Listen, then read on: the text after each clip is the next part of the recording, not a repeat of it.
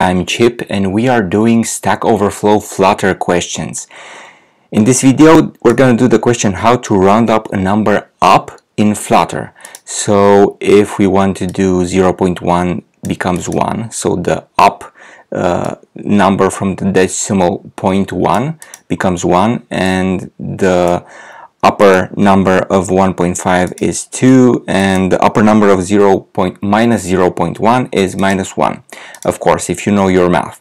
Now, how do we do this in Flutter? So I'm going to use a CodePen Flutter interface over here. So I'm going to create a double, and I'm going to say number, and that number is going to be 5.5. Now I want to use this string here, replace it, and say our number is, and I'm just going to say number like this. So inside of the string, once it updates, it's going to say our number is, come on, you can do it, you can update. It's not updating yet.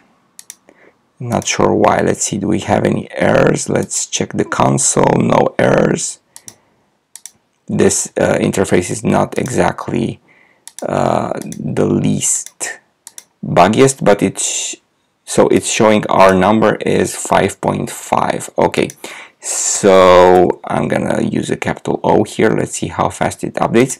What we want to do is turn this number into upper rounded numbers. So I'm gonna say number equals number dot, and as you will see inside this Stack Overflow question, which was posted today and it already has 3 answers, the answer is using ceil, the ceil function. So if you use the ceil on a double, it returns an integer that's rounded up. So yeah, we just use ceil, and once that is done, it should update now, and it's going to wait.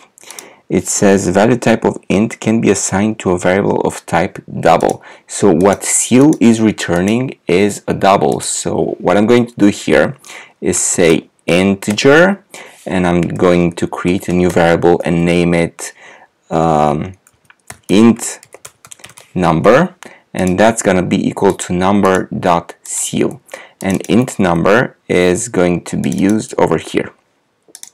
So now, once everything is processed and it updates, you'll see that our number is going to show equal to 6. Now, instead of doing this, I'm going to replace this and just say number over here, and I'm going to use curly braces like this in order to add a ceil. And now our number is going to be again 6 once it updates. We're going to test with more numbers in a second. Let's make it like 1.5, like the example over here, and see after it updates what it's going to be like. And it seems like, yeah, it's 2.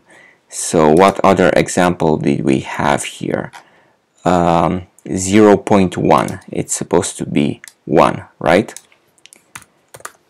So like JavaScript, for example, ceil is also used in JavaScript. What it does, it rounds up to the closest biggest integer.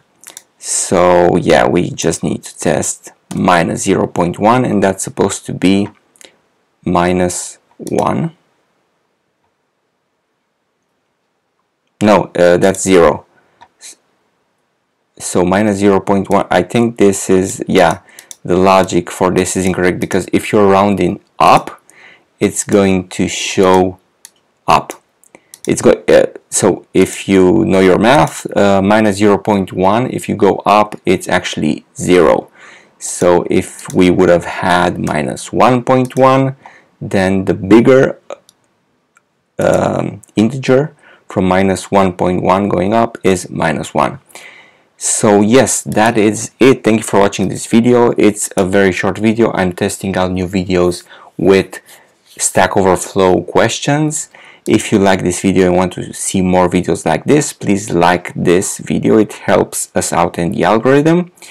If you haven't subscribed already, please subscribe. I'm Chip, and as always, I'll see you next time.